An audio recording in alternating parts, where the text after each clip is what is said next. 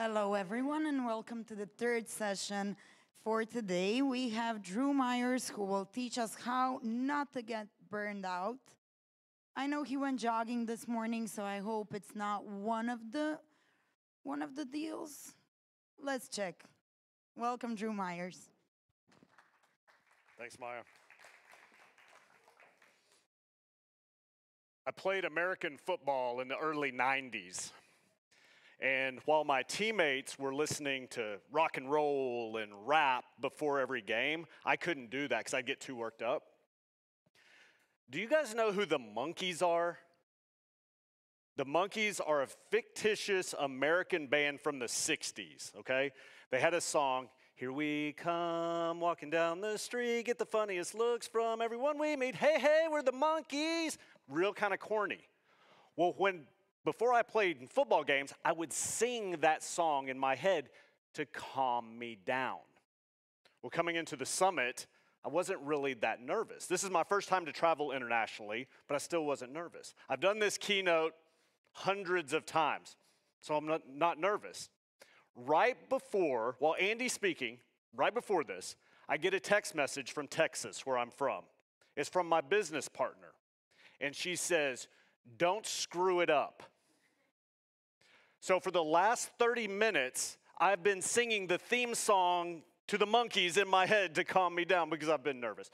Guys, I'm super excited about this opportunity. I'm so grateful to Maya and the entire booking manager team for allowing me to come in and do this, because this is my favorite thing to do. I do a lot of things. I do one-on-one coaching.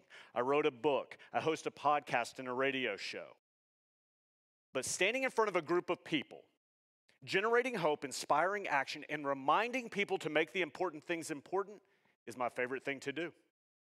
And that's my message. Make the important things important. I don't save it to the end. I don't hide it. Make the important things important. My biggest fear is that you guys leave here today, you leave this session, and you're out there visiting with somebody, having a cup of coffee. You're like, "Oh, I heard this really handsome bald man from Texas talk." And they're like, "Oh, what did he talk about?" And you can't remember. That terrifies me. Make the important things important. So what I'm going to do this morning is I'm going to share part of my story. I'm going to drive home, make the important things important. I'm going to give you 3 challenges, and I've got 1 story. Before we get started, though, I do have 3 disclaimers. And I know what you're thinking. You're only going to be up there about 45 minutes. You have 3 disclaimers? Yes. I've done this before. Bear with me. Disclaimer number 1 is I realize that 99.9% of the people in the room have no idea who I am. It's okay. It doesn't matter. I'm okay with it. I need you to be okay with it, and this is why. Because it's not about me. Yes, I'm going to share my story, but it's not about me. It's about the message. Make the important things important. Disclaimer number 2, a lot of the things that I say on this stage today aren't going to be breaking news. You've heard it before. But I encourage you to stay with me, and this is why. I was speaking back in Texas once, spoke to the group, and this lady runs up to me. She gets this close to me, and she goes, "You didn't say anything I didn't already know." I didn't say anything. I just stood there because I knew she had something else on her mind. And she goes, "But you said it in a way that it resonated this time." And that's my hope today. I say something that you've heard before, but today it sticks. That's disclaimer number 2. Disclaimer number 3, and this is important. I need every single person in the room to recognize and admit that you live a blessed life. I have a checklist that I run down real quick. Did everybody wake up this morning, whether you woke up at home or you woke up in a hotel room, that the heating and air conditioning was working properly, right? The HVAC was working? Yeah? Maybe you had the window open. It was really nice in the room, okay? Had a roof over your head. You woke up and you had clothes in the closet, clean clothes in the closet or in the dresser drawers. Probably smelled like Bounce fabric softener, right? Food in the refrigerator or in the cupboard.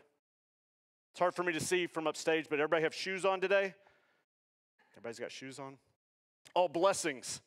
We take those blessings for granted. There are a lot of people in this world that don't have those things. And the reason why I bring it up to start off every keynote that I do is because when you need to make a change in your life, because we live blessed lives, we don't have to make wholesale changes. We can make little tweaks here and little tweaks there. We don't have to drive the car off the road, through the ditch, across the field, and into the river. Little tweaks here, little tweaks there. All right, so let's jump into it. Here's my story. Now, this is why I want to tell you my story. Again, it's not about me, it's about the message. Make the important things important. But I love story. Everything that I do revolves around story. From my podcast and radio show, my book is about story, speaking, coaching, all of it is story related. And this is why, because story is what differentiates everybody from everybody else. Now, I'm going to say something that makes a lot of people feel uncomfortable. It makes people feel uncomfortable because it's the truth. Every single person in this room is a masterpiece. You are one of a kind and you are beautiful. Our story celebrates that rarity and that beauty. When God made each and every one of us, he broke the mold. There never has been and there never will be another you or another me. Again, story celebrates that rarity and that beauty. So I couldn't stand up in front of you guys today and not walk the walk. Because if I did, I'd just be talking the talk. So here's my story real quick. I grew up in Texas, Dallas, Texas to be exact. I went to school at a small state school about 2 hours northwest of Dallas called Midwestern State University. No one in this room has heard of it. It's okay. I was a long-haired narcissistic journalism major. My hair was down to here. Everybody kind of giggles when I say that. I don't know why. I'm bald now. But I wrote for the school paper, and I wrote a column called A Different Perspective. And I wrote about hard-hitting things like showering in the dark, fishing shows, and what if I changed my name from Drew Myers to Love Myers? What would that look like? Real hard-hitting journalism, right? The point of my column was to get people to think differently. Now, this shows up again later in my life, but after I graduated from Midwestern, I had the distinction of having 11 jobs in 11 years. I tell people I was a millennial before millennials. My dad told me when I was growing up, if you're not happy with what you're doing, go do something else. So I wrapped both of my arms around that and I squeezed real tight. I was everything from a newspaper guy, that's what I went to school for. I went back to Midwestern, I worked in the admissions office, working with students. Then I said, you know what? I want to go coach college football. So that's what I did, American football. I ended up at a major Division I university, Texas Christian University, TCU, go Frogs. Worked my way up. I was the first ever director of communications in the athletic department at TCU. Again, a major Division I university in Texas. Got bored doing that, started my own business. That business failed. Then I slowly started working my way back into the real world. I was a consultant. I worked for an ad agency. I worked for an oil and gas company doing marketing for them. And the last real job that I had is I sold real estate. Now, my grandfather was longtime real estate. My dad was a real estate broker. And I thought, oh, this is what I'm supposed to do. And I hated it. But what it did do is it moved my family to a little town outside of Fort Worth, Texas called Glen Rose. Glen Rose is about this big. And technically, I live in Rainbow, Texas, which is a suburb of Glen Rose. So Glen Rose is this big, Rainbow is this big. Tiny community. Moved my family down there, and my broker at the time changed the trajectory of my life. Because he said, hey, they're moving a radio station to Glen Rose, and I think you should go to lunch with the owners. Now, I think he wanted me to sell them a house. Well, they offered me a job. We were sitting in this little restaurant in Glen Rose, just off the square. It's called the Green Pickle. And I was eating a bacon cheeseburger. And I told them about 11 jobs in 11 years. Newspapers, sports. And Mike Green, owner of 95.3 KOME, where country and rock come together, he said, do you want to be our news and sports director on our morning show? Guys, I did not even let him finish asking the question. And I was like, I want some of that. Give me that. I was hating real estate, but the thought of being on the radio really appealed to me. So the idea was, I'd show up at the radio station between 4:45 and 5 o'clock in the morning. I'd get the news and sports together. We'd go on the air at 6. I'd be off the air at 9. Then I was supposed to go back to the real estate office and list and sell houses. But again, I hated real estate, so I never left the radio station. And not that there was anything going on. I think the highlight of our day at the radio station would be like the tractor club would drop off their flyer so we could talk about it on the morning show the next day. It's not like we had these, rock and roll stars coming in and out of the radio station. It wasn't like that. Glen Rose, Texas is this big. So after the morning show one time, Mike and Julie said, hey, we need you to stay around. I thought they were going to fire me, honestly. And they said, you're always here. I said, I know, I love it here. they said, we can't pay you any more money. And they weren't paying me that much money to begin with. And I said, it's okay, you don't have to pay me any more money. I said, give me my own show. Give me my own radio show. Sunday nights, 2 hours. And Mike Green looks at me and he goes, what would your show be about? Okay, pause the story, rewind to those 11 jobs in 11 years. During that time, I started to write again, like I did in college. I started to write a blog. On that blog, I wrote about things that I knew or things that I loved. Okay, I wrote about being newly married. I wrote about buying my first house. I wrote about my first dog. Shout out to Captain Woodrow Call. I wrote about the Texas Rangers baseball team. I love the Texas Rangers. I wrote about Texas music. I love Texas music. And 3 people read my blog, and I'm not even kidding. My mother, one of my sisters, not even both of my sisters, one of my sisters, and a girl named Amy Bennett. Now, I knew Amy read my blog because she sent me an email. And it said, hey, I think you should do this thing and then write about it on your blog. Now, this thing was to make a list of 101 things to do in 1,001 days. I said, oh, that sounds really stupid. Delete. Amy Bennett, very persistent, sends me another email. She goes, no, seriously, make a list, mark stuff off, write about it on your blog. Delete. And you know what it reminded me of? You guys may not remember this, but when emails first started to come out, it's like, forward this email to 15 people or you're going to get eaten alive by crickets, right?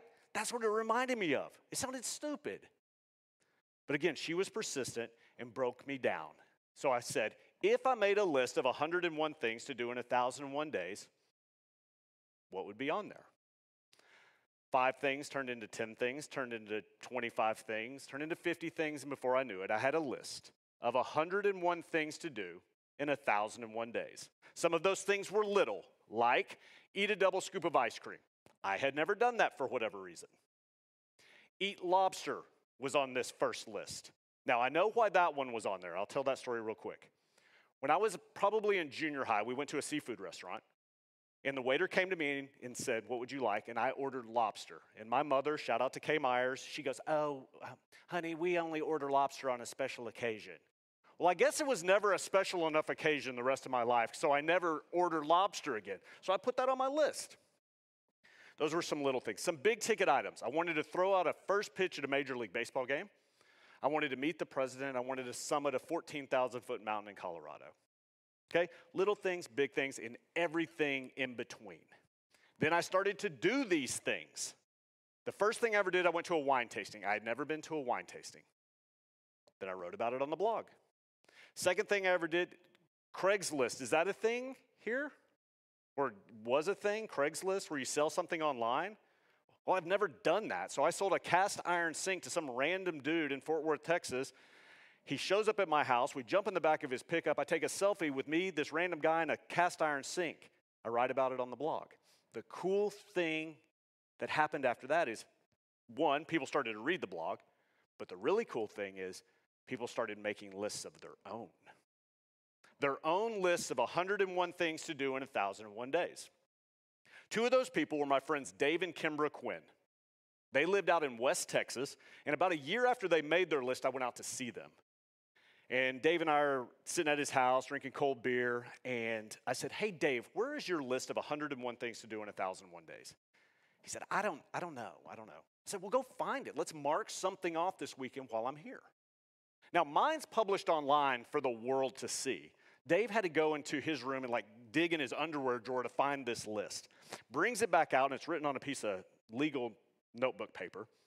And I start to go down this list of things that we could do, possibly do that weekend. And one of them was to see Tim McGraw, who's a popular country music artist, and he was nowhere near this town that we were in, so we weren't going to do that.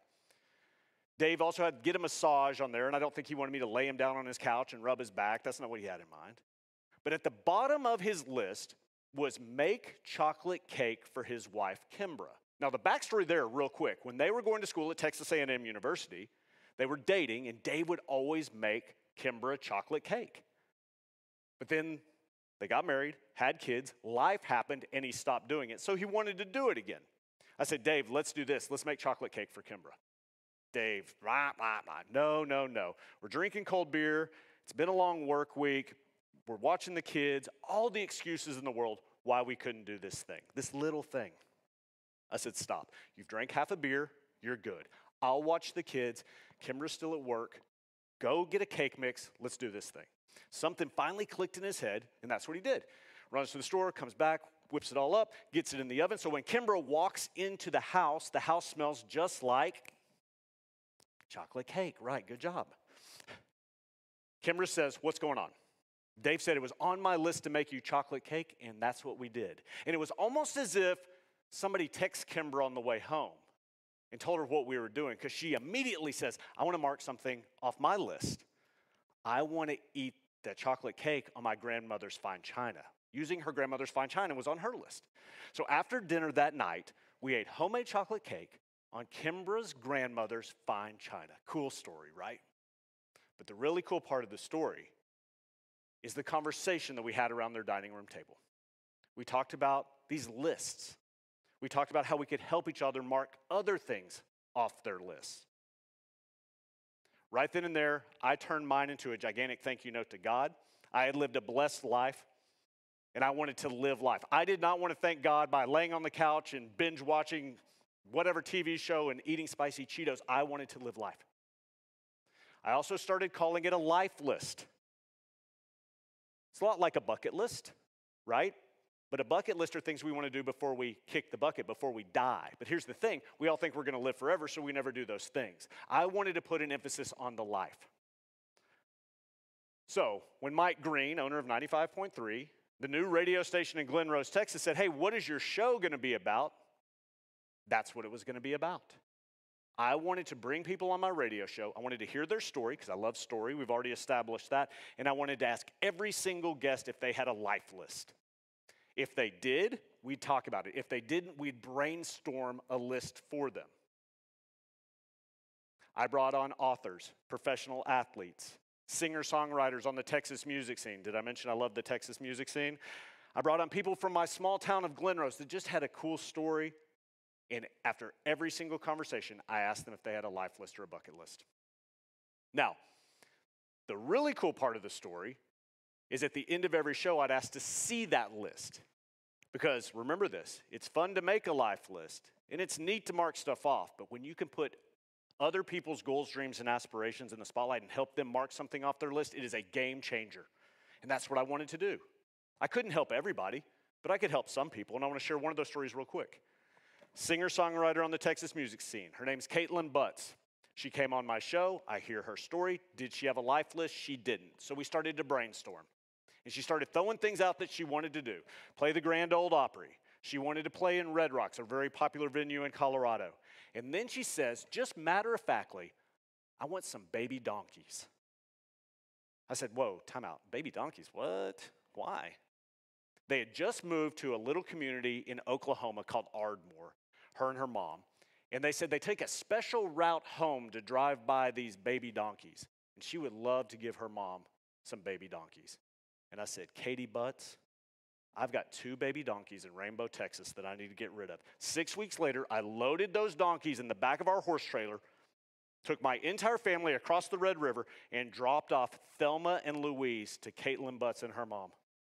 If you go on Caitlin Butts' Instagram page, you can scroll down. She doesn't have them anymore, but you scroll down, you'll see those donkeys. Caitlin Butts and I will be tied together for the history of forever by 2 baby donkeys. Why that was important to her? I don't know. Donkeys aren't important to me. They're probably not important to you guys, but to her and her mother, they were. And I was able to help her make that happen. It's cool to make a life list, fun to mark stuff off, game changer if you can help somebody else put their goals, dreams, and aspirations in the spotlight. So on this radio show, I would have those conversations regularly, hundreds of conversations like that. I would also say, live on purpose. I would also remind people that life is short, life is precious, we need to act accordingly. I would tell people to put their goals, dreams, and aspirations in the spotlight because that's where they belong. Now, you guys are sitting there and you said, that's not your message, though. No, it's not. It's changed.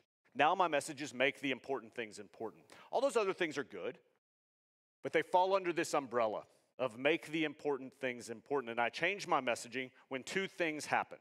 I want to tell those stories to you guys real quick.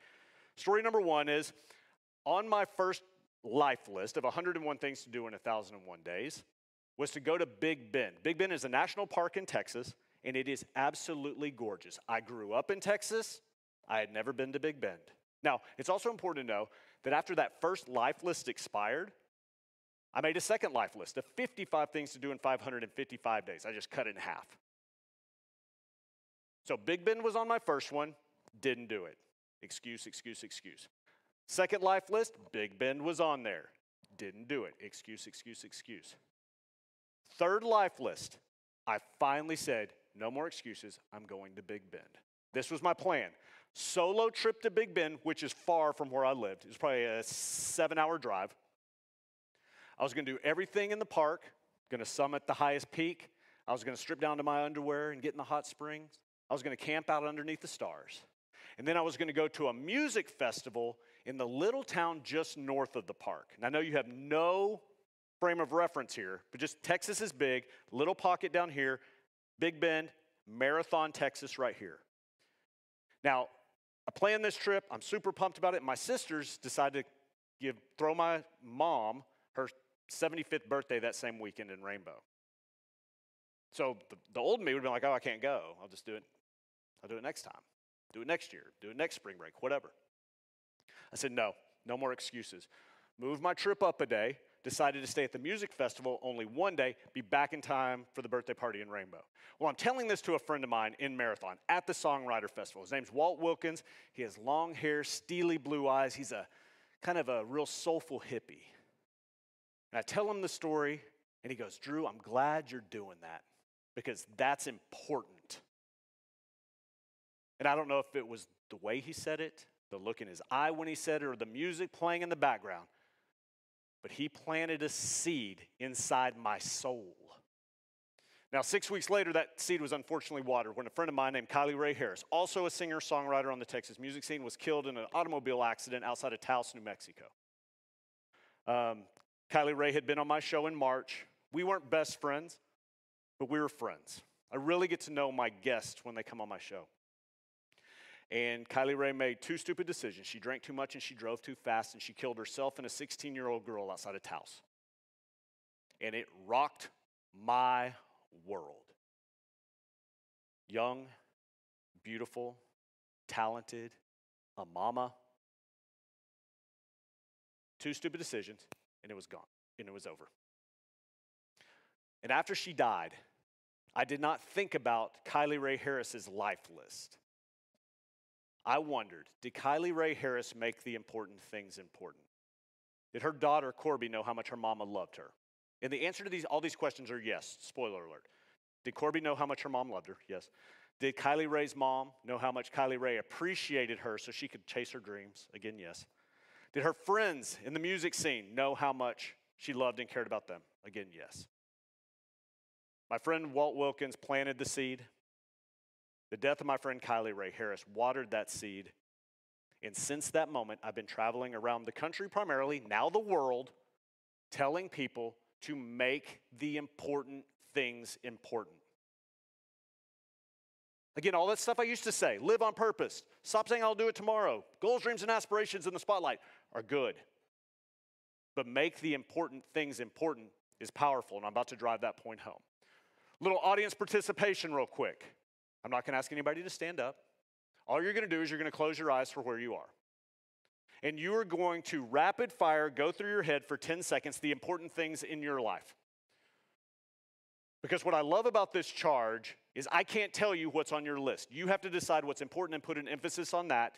Close your eyes, 10 seconds, don't make it weird. Go ahead.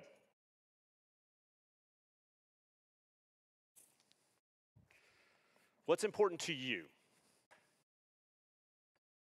You can be very specific, you can be very broad.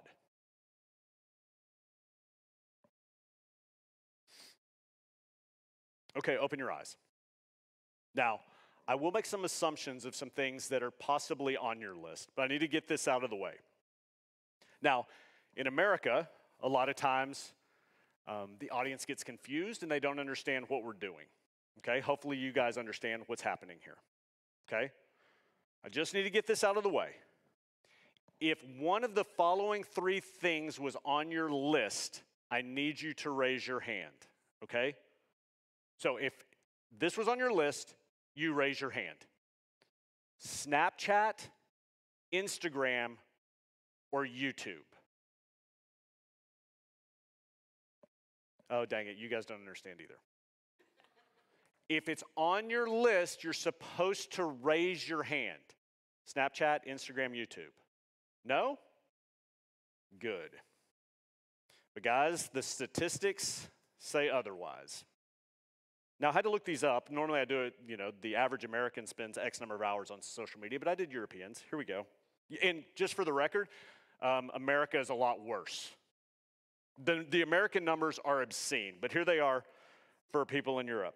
You guys spend, on average, an hour and 15 minutes a day on social media, which is actually not bad.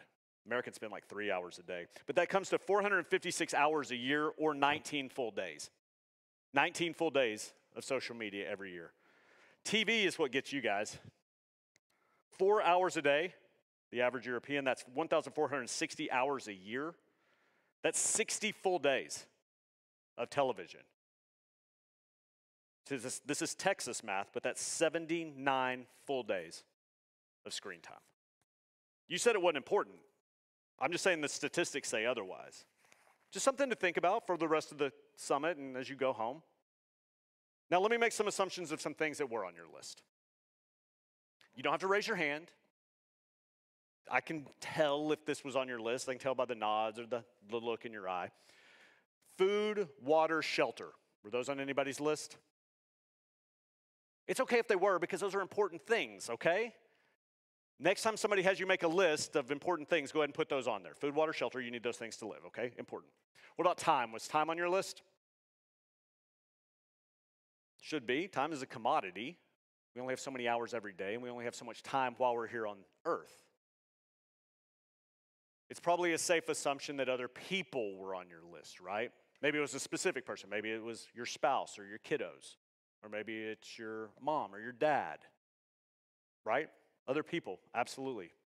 Relational joy is a real thing. This next one isn't an assumption, it's kind of a hope and a wish. And again, you do not have to raise your hand. I've been doing it long enough that I know that a majority of the people did not put this on their list. How many of you guys put yourself? There's a couple hands in the room. But again, a majority of the room did not. Because we live in a world where if we make ourselves a priority, we think we're being selfish. I'm trying to flip that on its head. I'm trying to change that because I'm a firm believer that if you're not making yourself a priority, you can't pour into other people. You cannot be a light for the world around you. You cannot be the best yacht broker. You cannot be the best skipper. You can't be the best speaker. You can't be the best event planner. You can't be the best mom, the best dad, the best CEO until you make yourself a priority. Walt Wilkins planted the seed. Kylie Ray Harris's death watered that seed. Make the important things important became my message, but I added 3 important words. Make the important things important starting with you. If you just make it about you and you don't pour into other people, yes, it's selfish. But when you make yourself a priority and you pour into other people and there's a ripple effect from you making you number one, it is very, very powerful. I'm giving you permission right now, not that you needed my permission, to make yourself a priority so you can pour into others and be a light for the world around you. So how do you do that? Now, if I had more time, we could talk about 10 to 20 things you could do. I'm going to give you 3, okay? The first one is over the top, simple. Everybody can do it right here, right now for the rest of this conference. Please stop using the word busy. Because it's not a busy thing, it's a priority thing. If you remove busy from your vocabulary, you remind yourself of that it's not a busy thing, it's a priority thing. Because the problem is, guys, we're lying to ourselves that we're too busy. If something is important enough to you, you will do it, I promise you. Have you gone to lunch with your best friend? No, just been too busy. Have you called your mom? Nope, been so busy. Did you go on that cruise with your family? Nope, haven't been able to do that. Too busy. I heard this recently, and I've been saying it from the stage. What if you changed busy to not a priority? Here's the example. Have you called your mom? No. It's not a priority to me. Whoa. That's pretty heavy, right? It's the same thing. Remove it from your vocabulary. Two things are going to happen. Two things. Thing number one is you're going to catch yourself how often you say busy. And the second thing is you're going to hear other people say busy. And every time that happens, just remind yourself to remove it from your vocabulary. You can say something else. We all have a lot going on. I say ripping and running. It means the exact same thing. But removing that from my vocabulary reminds me that I'm not too busy, that it's a priority thing. Make the important things important, starting with you, by removing busy from your vocabulary.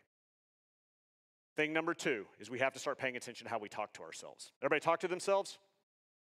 Yeah, right? I like talking to really big groups because there's normally some dude in the very back that's like, I don't talk to myself. That guy's crazy. Are you kidding me? Who talks to themselves? Only crazy people talk to themselves. I mean, he's having a conversation inside his head, while he's denying that he talks to himself. Here's the problem. A lot of times when we talk to ourselves, it's ugly, mean, and it's destructive. And if we tell ourselves those lies enough, we start to believe those lies. I hit rock bottom in 2019, just a couple years ago. And the thing that pulled me out of the darkness were affirmations and prayer. I want to share my affirmations with you guys real quick. I wrote them in my journal here to give you an idea of what an affirmation is. Here they are, written kind of in a mind cloud format. I read them clockwise, and then I bounce around real quick, and then I end each day with something that really resonates with me. So it'll be different every day. Here's some examples. Be curious. Life is glorious. I will break through. Perfection is BS. I deserve all of God's blessings. God's love is enough. I do make the important things important. Quitting is not an option. I am worthy. Be kind. Failure is not fatal. I will succeed. I am inspiring. I do live on purpose. I do love hard. No excuses. Eye on the ball. I am not perfect. Get out of my own way. Love wins. Stay in the fight. I am strong. What's cool is if you remind yourself of those truths and affirmations, you start to believe that instead of the BS lies that we're telling ourselves. Make the important things important, starting with you, by paying attention to how you talk to yourself. And the last thing that you can do to make yourself a priority, we've already talked about it. Put your goals, dreams, and aspirations in the spotlight. Make a life list. It doesn't have to be 101 things to do in 1,001 days. It doesn't have to be 55 things to do in 555 days. My sister made a life list of 5 things that she wanted to do, and she told me, she goes, Drew, I will mark them off when I'm good and ready. It was like, see Dolly Parton in concert, go on a trip in an RV, and learn how to make a perfect martini and a couple other things. That was her list. She owned it. There is something very powerful about stopping for a second, clearing the mechanism, and writing down on a sheet of paper, because the key is writing it down, writing down on a sheet of paper, what do you want to experience? Where do you want to go? Who do you want to meet? What do you want to eat? What do you want to learn how to do? What have you failed out before but you want to try again? What is something that somebody said you could not do and you want to prove them wrong? And then you write it on a sheet of paper, and then you take steps, action, to accomplish those goals. And guys, there is something so powerful when you take a pen and you mark one of those things off.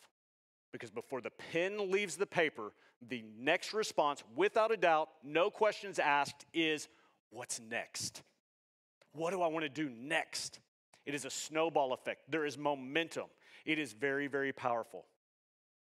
When you make this life list, I encourage you to inspire somebody else to make a life list. And I also encourage you to help somebody else put their goals, dreams, and aspirations in the spotlight by helping them mark something off their life list. I've said it before and I'll say it again. It's fun to make a life list and to mark stuff off. Game changer when you can help somebody else do that, though. Make the important things important, starting with you, by making a life list and putting your goals, dreams, and aspirations in the spotlight. So I said we were going to close things down with a story. We actually have time for 3 stories to drive this point home. Okay? Story number 1 is kind of a tragic story. I like to follow it up with some feel-good stories after that. Story number 1 is about a death. On my life list was to be a volunteer firefighter. I grew up in Dallas, Texas, major metropolitan area. You cannot walk into the fire department and say, hey, when do I get to drive the fire truck? But now I lived in Glen Rose, Texas, and you could do that. So I wanted to give back. So I went in and I interviewed, and the chief asked me, do you think you could pull a dead body from a car? Now remember, I went to school at Midwestern State University, long-haired narcissistic journalism major. I said, oh yeah, I could probably do that. Well, December of 2016, I had to do that. We go out to the county line, and it was a drunk driving accident. Typical drunk driving accident. Drunk guy lives, sober guy dies. I'm the third truck there, and I get out, and I had been in many bars in my life at that point, but I never smelled beer so pungent on that roadside. It punched me in the face. So I knew immediately it was a drunk driving accident. We get the drunk guy out of his car, get him in the ambulance. He's headed to Glen Rose.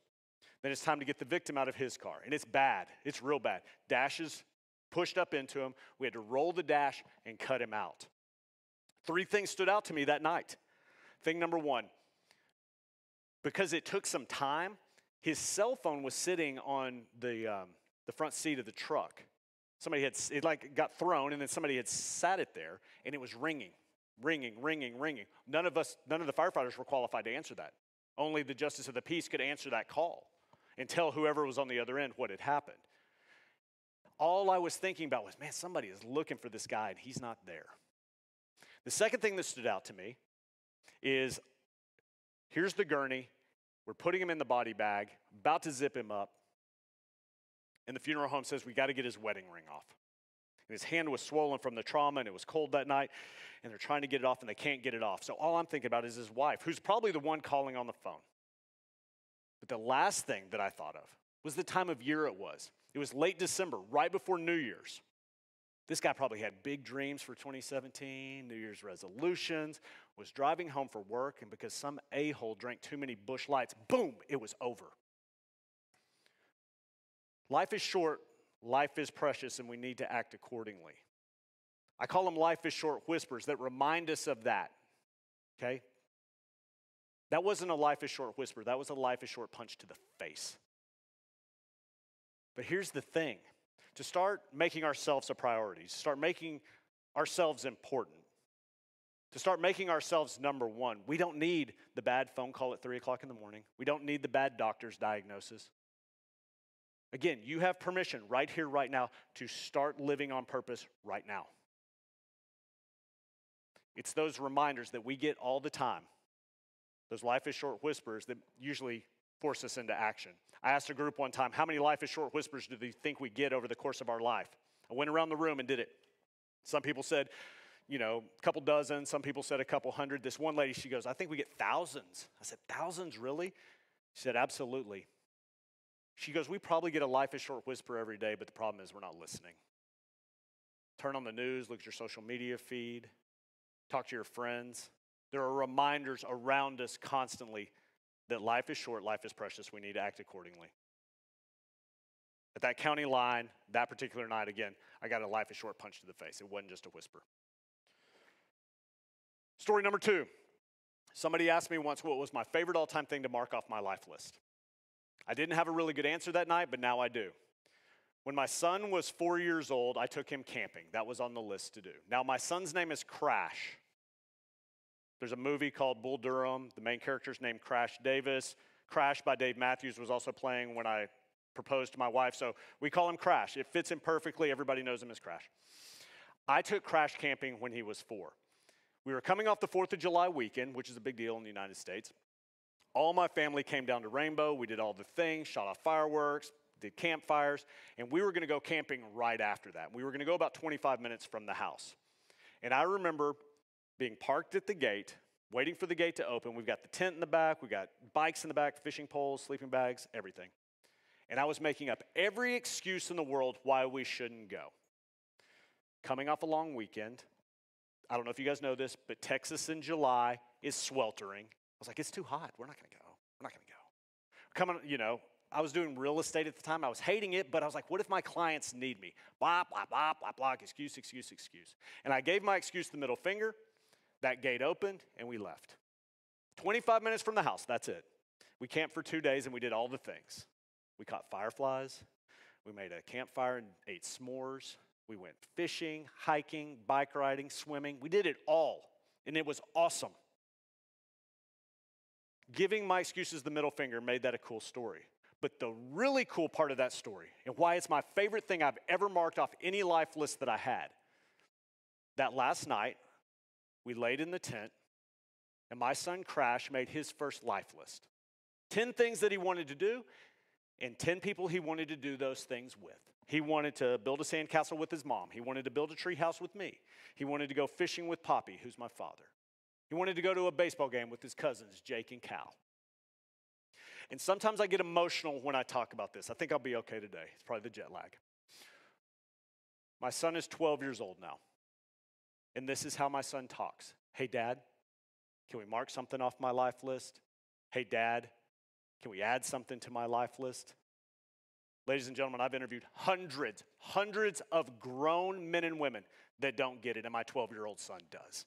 That's why that's my favorite thing to mark off my life list. My last story involves a bull. This really has nothing to do with make the important things important. It's just a really good way to close things down. It also involves my son, Crash. On one of my life lists was to teach Crash how to ride a bicycle. And Crash is super athletic. I am bragging. Crash taught himself how to ride a two-wheel bike. My wife takes him to her grandmother's house, sends me a video. Crash is driving around the driveway on a two-wheel bike. I'm like, oh my gosh, that's awesome. But I had nothing to do with that, so I didn't feel right marking off my life list. So I needed to supplement something else on there. I didn't know what it was going to be. Well, Crash was probably 4 or 5 at the time, and he loved the song Live Like You Were Dying by Tim McGraw. Do you guys know this song?